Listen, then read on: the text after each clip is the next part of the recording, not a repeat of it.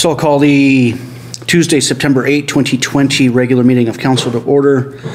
First up on the agenda, 2.1, adoption of this evening's agenda. Councillor Pearson, Councillor Blanchette, any additions? All in favor? It's carried. 3.1, public comment. No public comments received, written? None. Thank you. 4.1, adoption of the August 11th, 2020 regular meeting of council minutes. Councillor MacLean, Councillor Pearson, any errors or omissions arising? Hearing none, all in favor? It's carried. Item 4.2, adoption of the August 11th, 2020 public hearing be adopted as presented. Councillor Blanchette, Councillor MacLean, any errors or omissions arising? All in favor? It's carried. 4.3, adoption of the August 18th, 2020 special meeting of council be as presented. Councillor Pearson, Councillor Blanchette, any errors or omissions? All in favor? Carried. And that the minutes of the August 31, 2020 special meeting of council be adopted as presented. Councillor Blanchette, Councillor MacLean, any errors or omissions arising? All in favor? It carries. 7.1, correspondence for action. Valemount Entertainment Society request to council looking for waiving of the community hall. Yes. Waiving of the rental fees of the community hall for the Valemount Entertainment Society AGM to be held on September 15, 2020, subject to facility availability and adherence to Village of Valemount Policy 12, rental of village facilities and property. Worship. Pardon? This just got complicated because I should recuse myself on this as a voting board member on Valemount Entertainment. Sorry, point of order, he's assigned from this council to that No, board. I'm not. Does that matter? No, he's not. Oh, okay. Donnie is. My apologies. Yep, no worries. Okay. Thank you. Do I need to? Was just 1 second while the recused member recuses. Councillor MacLean, Councillor Blanchette, discussion. Do user groups of municipal facilities have to present COVID safety plans?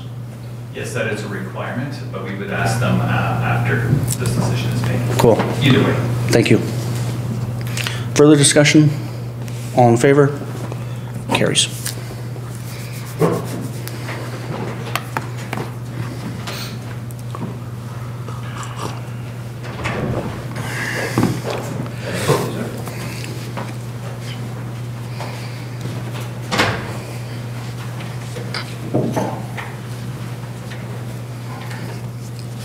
Anything in the reading file? Councillor Blanchette? I'd like to bring number 4, National Farmer Care Call to Action. I was hoping we could add our names to the list or prepare our own correspondence on this item. What was the previous municipality? Comox. Comox. No, there was another, there was a Houston, I think. Oh, okay. Also forwarded. Okay. Yeah. How would you like to proceed, Councillor? I would like to add our names to the list. It makes it easier, you know, for staff. Seconder? Yep. Councillor MacLean? Discussion on the motion? All in favor? Carries. Anything else in the reading file? 9.1, accounts payable. That the report for August 2020 be received. Councillor Blanchette, Councillor Pearson, discussion. All in favor? Carries. 9.2, the 2020 second quarterly budget report be received. Councillor Blanchette, Councillor MacLean, any discussion? Second quarter? All in favor? Carries. 9.3, permissive tax exemptions. I would recommend that we have a single motion for each group. That way, whether there's perceived or legal conflicts of interest, that members have the opportunity to recuse themselves. What is council's wish for permissive tax exemptions, starting with Valemount Area Recreation Development Association, and I need to recuse myself as I am a voting member of their board. Councillor MacLean, you have the chair.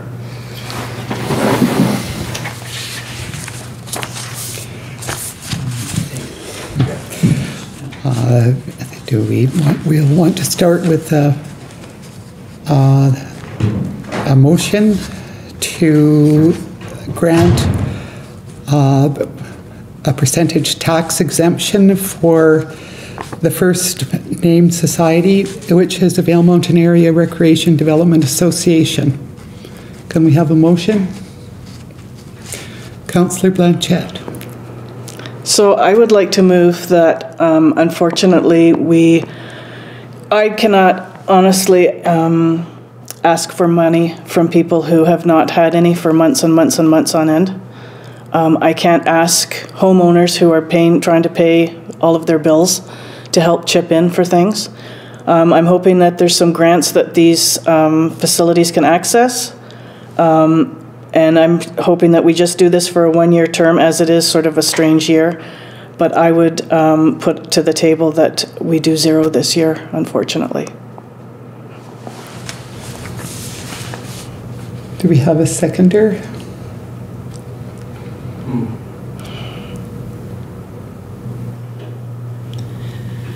Wow, that's a tough one. I would prefer not to second that at this time. So the motion dies. How do we wish to proceed? Just request another motion. Can we request another motion? I would move that we do the 1 year and do a 25% if we're doing them individually. Do we have a seconder? That motion dies as well.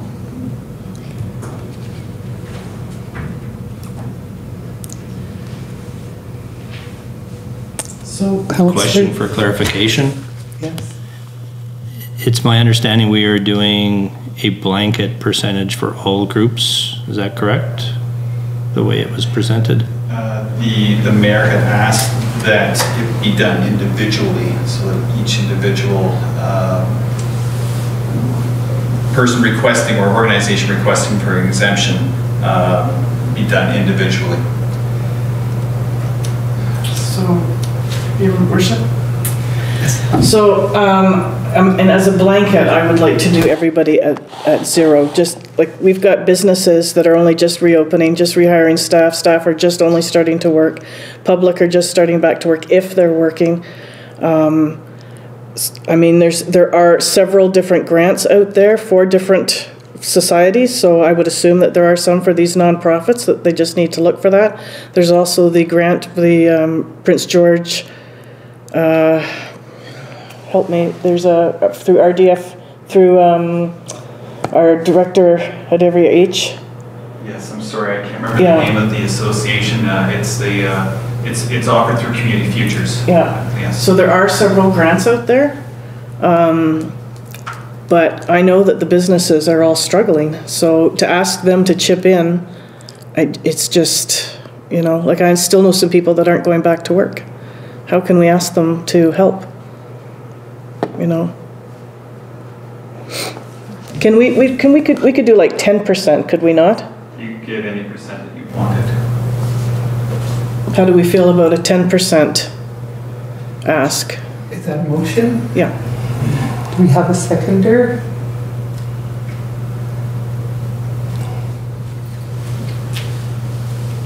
Well, this really changes everything from the information we were given, so. Okay, what?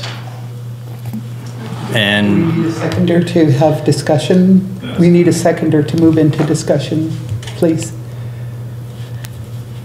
but then there's no point in a vote. Both members are counted, so.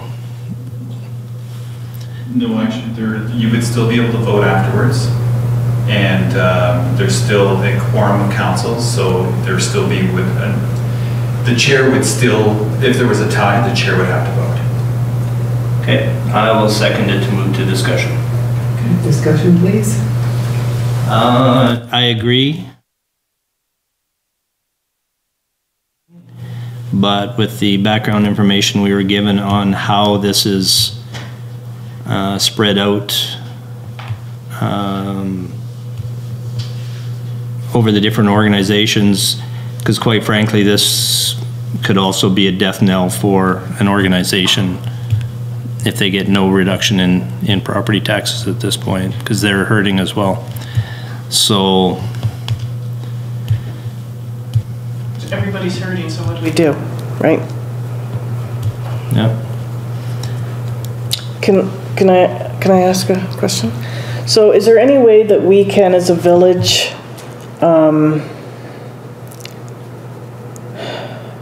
defer this? Like, does this have to go through this year? Is there any way, you know how sometimes you can defer things a year? Oh, I see what you're saying, like Yeah. defer. Yeah, is there any way this can be that?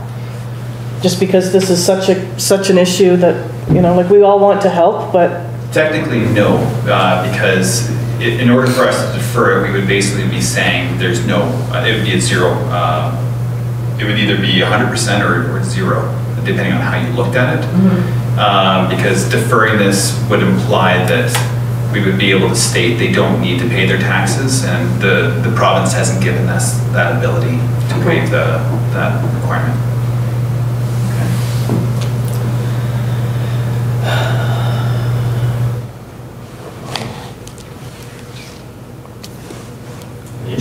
Just to help out here, just in case this was not clear, keep in mind that the property tax that is exempt is only affecting what property classes that those businesses or organizations are coming from. So, for example, because we're talking about Varda using, for example, they're located in a C zone, a commercial zone. Those taxes are only spread out amongst commercial properties. They're not spread out amongst residential properties within the village. So it would not affect homeowners. But it will affect commercial, which are the ones that got shut down. Yes, and you'd be looking at a difference of, if it were, it'd be like $8 if that were the case for every $100,000 if you went with 100%. If you went down to 25%, it would be $2 per $100,000 assessed value. So just for clarity.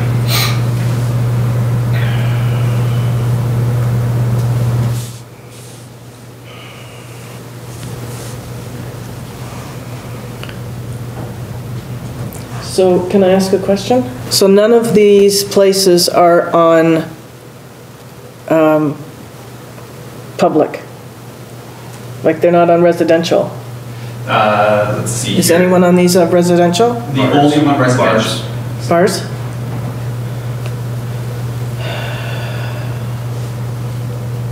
Oh, yeah, okay, sorry, right there. So we've had a motion and a second. Further discussion?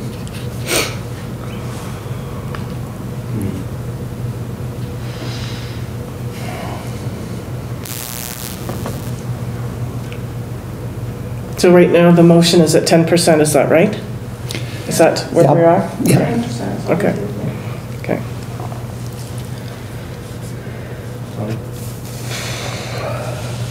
I might add one thing, although it was the mayor's wish that we did a individual, if council would rather have it be one vote for all, you could make that motion, and then we would call the mayor back in, and then that would just be the case.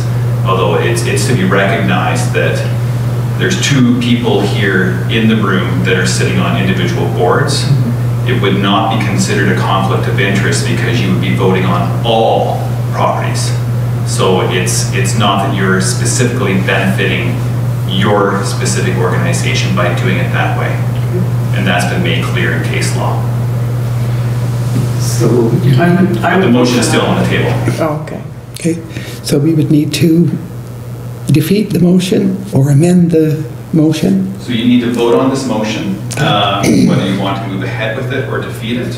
And then after that, if you defeat the motion, then you could make a different motion if you wanted to do a blanket for all. Okay. Call a vote in favor of the motion to give 10% for Varda. So without raising, okay, and then we have to call the opposite then. Okay, so do we call the opposite? So to vote against the motion, a show of hands, please. Okay, it's defeated. So we, Can I make a motion to have it as a blanket Yes. motion for all and bring in the mayor? Yes. Okay, that's what I'll do. Well, Okay, did how you, does that? but well, actually, we should pass this motion first because his participation hinges on whether or not that this is going to be a blanket motion. Okay. So I would move that we move ahead with a blanket motion for all of these groups. is there a second? Call the vote. Favor? Pass. Okay.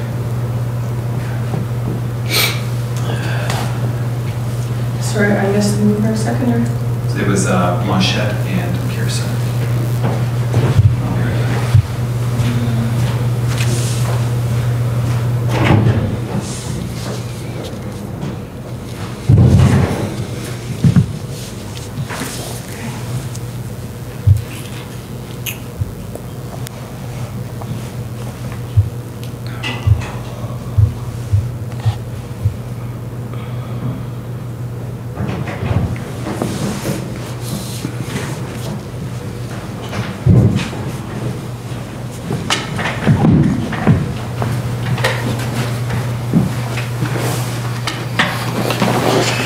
What's the good word?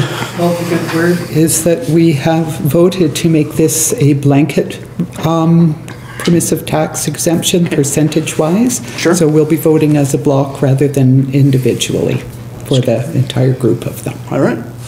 Do we have a mover on the previous discussion? No, we're starting from scratch again. All right, so what's council's wish?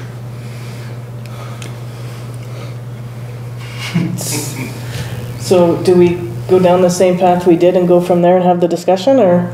So somebody would have to motion what they want as a blanket across the board, and then it would move from there. Councillor. So I would move a 10% tax exemption for all of the nonprofit organizations. Seconder. Councillor MacLean seconds on a 10% tax exemption across the board for the listed organizations. Discussion. Councillor Blanchette. I just want to reiterate, just for the mayor's benefit, that in good conscience, I can't ask people that had to close businesses and let go of staff to help chip in a whole bunch of money. They don't have any. There isn't any extra money. None of us have any. So that's, I mean, originally I had asked for 0. And so I think that 10% is fair. I'm pretty sure there are a lot of grants that these places can access to help them get through the year. And I'd also ask that this just be a 1-year term, just because we're dealing with something so unfamiliar, that next year we go through this again on hopefully a better light. So that's my reasoning. I'm hearing an amendment to the motion. I would add that we have that this be a 1-year term. Second on the amendment. Councillor Pearson. Any discussion on the amendment? Hearing none, all in favor on the amendment of 1 year? Carried. Back to the motion as amended. Further discussion? Hearing none, all in favor? Carries. Opposed? Looks like you're abstaining. Very good. It carries. Valemount Community Forest, under 9.4, Valemount Community Forest and Valemount Industrial Park annual meetings. Recommendation here that the following annual schedule be set to conduct the required meetings for the village's 2 municipal corporations. So for the Valemount Industrial Park annual general meeting, annual public meeting, and the annual meeting of partners to take place during the first regular council meeting in June of each year. Separate motions, Ms. Shepherd? So on the first recommendation, Valemount Industrial Park, first regular meeting in June. Councillor Blanchette, Councillor Pearson, discussion. All in favor? That carries. Excuse me. Valemount Community Forest annual general meeting, annual public meeting, and the annual meeting of partners to take place the second regular council meeting in June of each year. Councillor Pearson, Councillor Blanchette, any discussion? All in favor? It carries. 9.5, Wood Stove Exchange Program. Recommendation here that staff be directed to submit a proposal to the Ministry of Environment Wood Stove Exchange Program. Councillor Blanchette, Councillor Pearson, discussion. All in favor? Carries. 9.6, Sept First Nation invitation to participate in official community plan update. Recommendation here that we send a letter to Sept First Nation requesting their participation. Councillor Blanchette, Councillor Pearson, discussion. All in favor? Carries. Under bylaws and policies, 10.1, zoning and official community plan bylaw amendment for 1300 2nd Avenue. First recommendation here that the Village of Valemount zoning bylaw 610-2007 amendment bylaw number 829-2020 be given first and second reading. Councillor Pearson, Councillor Blanchette, any discussion? First and second reading. All in favor? Carries. And 2, that the Village of Valemount official community plan bylaw number 595-2006 amendment bylaw number 830-2020 be given first and second reading. Councillor Pearson, Councillor Blanchette, any discussion? All in favor? Carries. Council reports. Councillor Pearson. Okay. August 12th, I had Operation Lifesaver conference call. Talking about rail safety in general and upcoming Rail Safety Week, which I can't remember which week it is at this point. August 18th, Tourism Valemount meeting, followed by a special council meeting that night. August 31st, special council meeting, and earlier today, first a Tourism Valemount meeting, followed by a CVRC CCC meeting, user group meeting towards the upcoming winter season at the arena. Awesome. Councillor Blanchette? We had the special meeting on the 18th and the 31st, and I had a housing meeting on the 20th. That is it. Awesome. Councillor MacLean? I have nothing to report other than the 2 special council meetings. Thank you.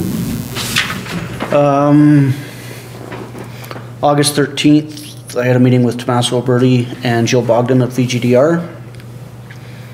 August 18th, I had 3 meetings that day. One first, the Columbia Basin Trust, Our Future planning outreach for elected officials. Later that day, a briefing with Valemount Emergency Services, and then again, a special meeting of council joining you all.